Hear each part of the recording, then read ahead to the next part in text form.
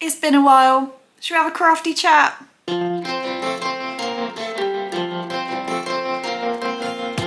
That's right, ladies and gentlemen, we are going to be having a chatty video today. We are talking crochet projects, we are talking what's coming up, and we are talking about how I've become an absolute air fryer.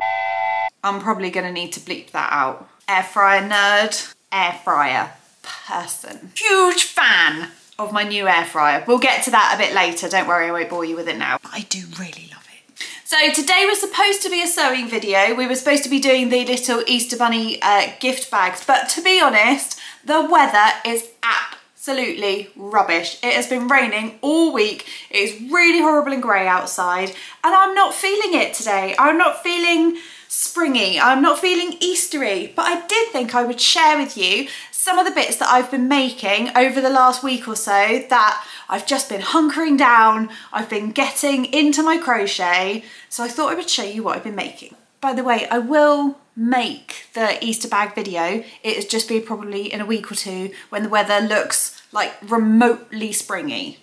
So the first project that I have been making, you guys are gonna love it. Well, I mean, you're either gonna love it or you're gonna hate it, because we all know how the sewn collars were a bit of a Marmite subject. So I wonder if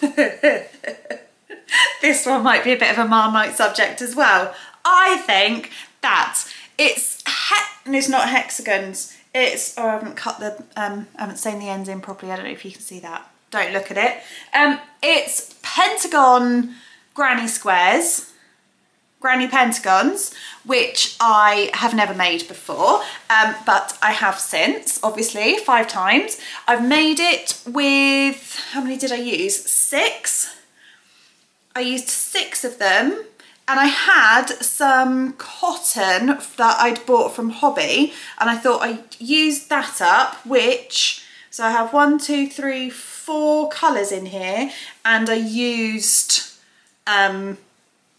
I'd say 50% of the balls, so I could probably make another one of these, but I think it looks really cute. And I mean, obviously not with this. This, by the way, is the honeydew smock dress, but it's just in a top because I didn't have enough fabric. So I was gonna wear this Christmas Day, but I couldn't because I would have gone out exposing myself. So I've put it in a top now. But this was a self-drafted pattern, which was really super easy, super simple, and it looked really cute with a little outfit. I like it. I think it looks sweet. I'm having a terrible hair day today. I don't know what's wrong. It's the weather. It's all the rain that makes it curly and then makes it flat, and how you can be curly and flat at the same time is beyond me. Okay, crochet project number 2 that I've been making for the last week is a little cropped jumper for the 8-year-old. She wanted little flouty sleeves as well, which I like. I think it looks really sweet. Obviously, I'm not very keen on little girls wearing cropped jumpers, so she has to wear a t-shirt or something underneath it, or a little, just to go over the top. But she really wanted a little cropped one, and it's got a little boat neck. I used, what pattern did I use? I think I just freehanded it, but based the measurements on my Bonnie jumper pattern, which I will get to later. But yeah, she absolutely adores it. It whipped up in 2 days, and a whole day of it was the sleeves. I hate doing sleeves more than anything. I hate doing sleeves, but she's worth it. So that's really cute. It was an Aran weight 400-gram ball of emu yarn in pink, and I've only used half the ball, and she wants a cardigan as well, so I'm going to use the other half of the ball for a cardigan along with another contrasting colour, which I'll show you in a minute. Okay, and the third thing, I'm currently halfway through this project, so you're going to have to bear with. This is a jumper. I promise it's a jumper. This is a jumper for the 11-year-old. She saw this jumper in Primark, and I said absolutely not. Mummy can make you one of those. Not that, obviously it's just as cheap to buy the jumper as it is to buy the wool and spend hours doing it. But this is, so this stitch, I've literally just chain 2, double crochet, or triple crochet if you're in the UK, chain 2, triple crochet, and it has come up with this sort of meshy looking pattern. I've scooped around the front and it's a little bit cropped, and what I'm going to do is I'm going to put some ribbing along the bottom. I've got long sleeves to go on. Again, she wants fluty sleeves, so we've got some sleeves to go on, which I'm working on at the moment. I'm going to put some ribbing around the top, and then that should be done. I think I'll have that done by the weekend. But yeah, I think that looks really cute. She'll like that, hopefully. So that's what I've been up to and what I've been crocheting. Would you like to know what I've been doing the last couple of weeks? Okay, this may veer off crocheting and sewing and crafting, but this first one relates. I have been rewriting the Bonnie jumper pattern, which I wrote as a crochet pattern. You can purchase it from Lovecrafts, it's down below. I've just been adding more sizes to it. So I think the pattern itself is in an age 4 to 5 and a 6 to 7. And I have added age 2 to 3, 8 to 9 and 10 to 11. So it's covering a wider range now. So that's been lots of fun. I've still got to test, because the new one isn't quite up yet, I've still got to test the 2 to 3, which will be interesting. As well as the Bonnie jumper pattern, I've got another couple of crochet patterns for sale, and I might write up the crop jumper and pop that up for sale as well. I'm thinking that I'm only going to put them like £1 or £2 or something. Oh, and maybe the crochet collar as well. I don't know, we'll see. It takes a lot of effort to write it all up, because when you're sort of just shorthanding it and you're going like 62, 43, 99, blah, blah, blah, that in my head it makes sense. Whereas when you're writing it out, you want to make sure that everyone gets it completely on point, and it's really, really easy to explain. So it's not as easy to write it as it is to work with my shorthand patterns that I've got, that I've like written up in my books. I don't know if that makes any sense. Hopefully that makes sense. The other thing that I've been doing is, because it's Lent, and so, long story, hubby and I decided we were going to give up TV in the bedroom at night times from February, and then we thought, oh, actually we'll do it for the whole of Lent, which is until March the 29th, I think. So we've been having a lot of extra time in the bedroom to be able to read. Get your minds out of the gutters. So I thought I would run through really quickly what I've been reading so far. If this is not your kind of content, skip forward to the next bit where I'm talking more about crochet. So first book I read was The Co-Worker by Frida McFadden. Amazing. Amazing. My 14-year-old bought me this for Christmas because she's lovely. It's so good. It's got, oh no, I can't tell you what sort of vibes it's got because that will ruin the story. But basically it's about a co-worker who goes missing, and then it's all about how you sort of like look back in history and look back in the past and look back at like how she was treated and who had it in for her and stuff like that. It's all really, really good. Definitely recommend. 4 out of 5 for that one. The next one that I read was Yoko Ogawa, The Housekeeper and the Professor. I am obsessed with Japanese literature, all things Japanese really, but Japanese literature at the moment, I would say I'm obsessed. I'm easing my way in. I've read about 4 different authors of Japanese literature so far, so this one is no exception.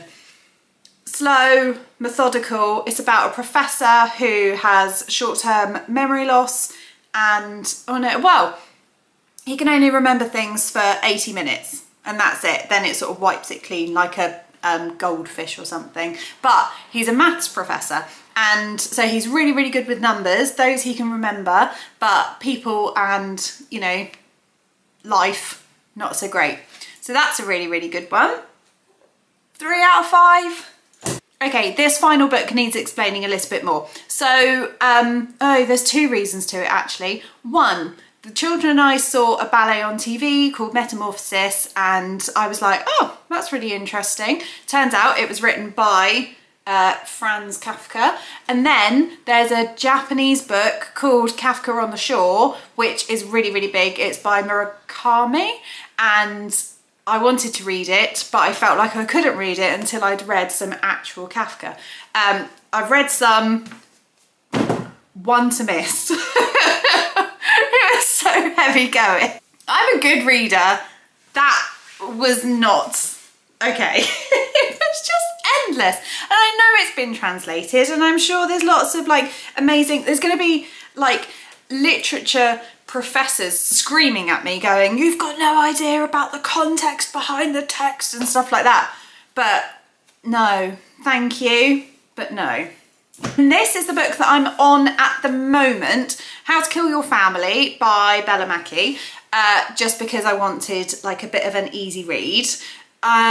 So I already bought this book on Kindle, and because I kept like looking at my screen and I thought this is a really bad example for the children, I managed to find this at the charity shop for £1. So I've read like half of it on Kindle, and now I'm reading the other half IRL, which makes it a lot easier for bedtime. What's the point of getting rid of the TV if you're just going to look at another screen anyway? So that's that one that I'm reading at the moment. And then I've got book club coming up at the end of the month. At the end of March, and we are going to be reading The Red Tent by Anna Diamant.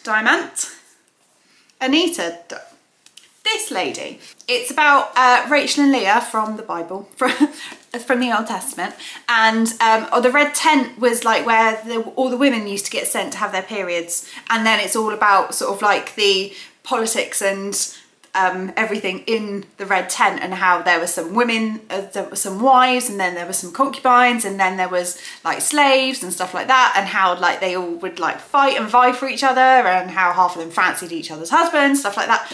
It's really good. I've read it before. I'm reading it again for book club. I don't know how book club will feel about it. It will be interesting. Okay, and to round up the what have I been doing section, so I've got a friend, she's 80 years old. I went round her house and she convinced me, she influenced me to buy an air fryer.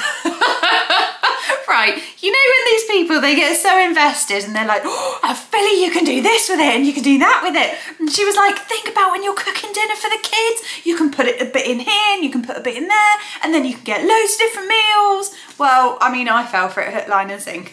I'm really easily influenced anyway. I'll buy any old tat off the internet. But for an 80-year-old woman to sit there and go, oh, tell you what you need in your life. And I was like, of course I do. How did I not know this?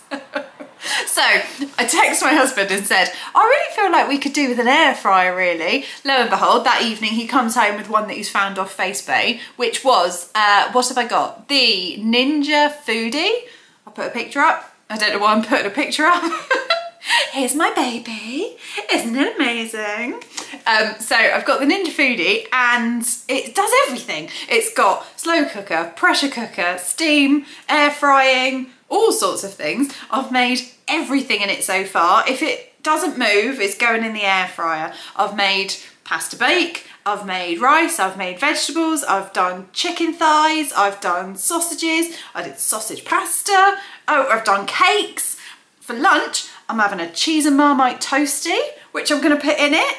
That was the idea of one of the kids this morning. I said, I think I might make a toastie in the air fryer for lunch. And she went, oh, you should make it a cheese and Marmite one. Yes, I should, kid. You are right. So basically, I've become one of those ridiculous air fryer obsessed people, and I hate myself for it, but at the same time, I'm also loving it. So, I mean, I promise there will be no air frying content. This is the only time I'm going to talk about it. Hopefully. I can't promise anything on Instagram, however. Instagram will be like, guess what? Look what I'm having for dinner again. Oh, it'll be a nightmare. But yes, the air fryer has taken up a lot of my time. It's becoming my new obsession. I love it almost as much as I love crocheting. Right, on to what have I got coming up? So, a lot of crafting. Is it all crafting? Oh, yeah, it's all crafting. got a little list, you see. I've got all crafting coming up. I want to start by showing you the fabric that I bought to go with, oh, it smells a bit. I'm going to wash it, but this is the fabric that I bought for the Easter sewing bags, which, I'll put a picture there. I absolutely love it, and I'm really surprised. I'll tell you why I'm surprised by how much I love it. These are fat quarters. I'm going to slide my way through them as we talk. These are from Amazon, and they are 7 fat quarters of springy looking fabric, and they were like £8. Now, you can get, what is it, a pack of 6 from Hobbycraft, and they were £8. So I am over the moon with the fact that I managed to grab these, and they were delivered next day. Sometimes, in some cases, depending on how far away you live from the depot. I love that one. Have a dress out of that. You can get them same day, and the quality is surprisingly good. I was expecting cheap and nasty for the fact that it was from Amazon. Really impressed so far. So these are going to be for the treat bags. I've got to decide which ones are the inners and which ones are the outers. I think I would probably go for like bright then bold. So that one will be the outside and that one will be the inside. But I'm so pleased with the quality. I'm just shooketh. Absolutely shooketh. If you would like to purchase the fat quarter bundles, then you can, by all means, go down below and clicky-o linky, and then I think I get like 3p if you buy one. So that's nice, thank you very much. The next thing I'm going to be making is a cardigan. I have a whole bundle of wool. Hang on. Oh. Ba, ba, ba, ba. A whole bundle of wool from Emu Yarns. I will not go through each one, but I will pop my short in here.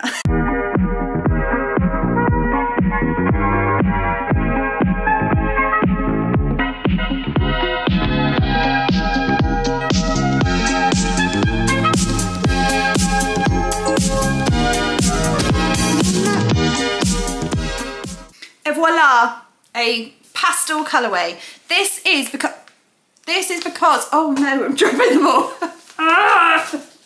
This is because the teenager wants, oh, she's not quite a teenager, the nearly teenager wants a granny square cardigan, but I don't know if she does want full granny square or if she wants a patchwork one. So we'll have to see. I'm going to get her to have a look through Pinterest. I've selected a few that have got some granny squares, some plain patches, and then, but it's all in those colours. She selected those colours. So I'm just going to have to work our way through that. I'll do a video on it when it's coming up. I've just got to finish her other jumper and then I can get started on that one. And yeah, hopefully it'll look great. If you do see any patterns or have any ideas, please do pop them down in the comments below. That would be amazing. So further to the conversation that we had, what feels like 3 hours ago, about the little one's jumper, the little one's cardigan is going to be made out of these guys.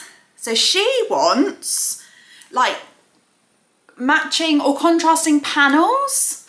I'll see if I can pop a picture up there and I will show you what I mean. But this is, oh, this is the last of my Mariners yarn, and this is the other half of the ball. This was the Emu, and this is the last of the Mariners, and it is chunky, but because it's contrasting panels, I don't think it'll be a problem. R.I.P. Mariners. R.I.P. Mariners. There is a shop in town, actually. I was in there the other day, and they are still selling the Mariners stock. Now, is that because that shop isn't very popular? Is that because that shop has like unlimited, they basically bought out all of Mariners? Maybe they've got a secret supplier. Who knows? But this is the last of the Mariners that I have in my stock. It's the mermaid chunky, what colour is it? 237. I think it looks really nice. Hopefully she'll really like that too. Okay, and the final thing that I wanted to talk to you about, which I am going to be doing coming up, I really need your help with it. So I am helping to set up a creative circle in the local area. It is going to look a little bit like a knit and natter group crossed with a WI meeting, crossed with a Swedish study circle style thing. I'm not explaining it very well, but basically it's going to be a creative space where everyone can come together and we can learn from each other's crafts, we can learn from each other's creative arts. I would absolutely love to get some drama down there and to do like some visual arts and things like that. It would be absolutely amazing. But what I would love from you guys is to hear what sort of thing you would attend. So it's only going to be a couple of £2 for like the social events, and then we're hopefully going to have some speakers and have some experts in their field come and talk to us and things, which would it would basically cover the cost of that. But I would really love to hear what sort of things you would be interested in if it was in your local area. So I know that through our lives we've chatted about different socials and things like that, and retreats and day workshops, and they seem really, really useful for people. So I would really love to hear, what would you be interested in seeing? And obviously if you are local to the East Devon area, then by all means come along once I've sorted it out and publicised it a little bit. So that's everything I've been up to, that's everything I've got going on, and then that's everything that's going to be coming up. I know this has been a bit of a chatty one. If you enjoy the chatty ones, then do come and join us on our lives every single week, apart from the fact that they are on Friday lunchtimes at the moment and not Tuesday evenings. I'm wondering if I'm going to end up doing both, but check in the links and you'll be able to find when the next live is on, and that's basically just us sitting together, talking and crafting at the same time. But for now, I have rambled on for long enough. Thank you so much for joining me. I really hope that the weather is better, and I hope that wherever you are, it's a lot sunnier. See you soon. Bye. Bye. Did you see I forgot how to use my hand then?